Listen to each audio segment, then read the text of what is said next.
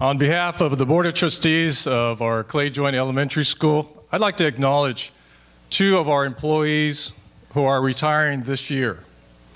Our first retiree is Mrs. Rosalie Sines. I know Rosalie was going to try and make it tonight. I haven't seen her here, but I want to acknowledge she has served our district for 29 years. So please give her a big round of applause.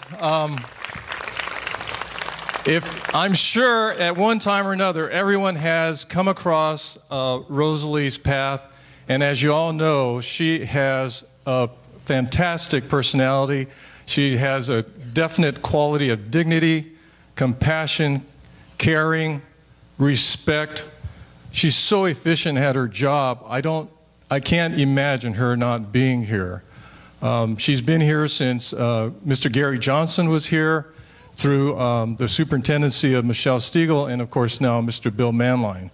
So please, if you see her at school, come into the office, give her a huge round or a big hug, and thank her for all the years of service she has provided for your children, our families. One thing about Rosalie is she does have the Clay tradition within her blood, and that's something I know that she's going to carry with her for the rest of her life.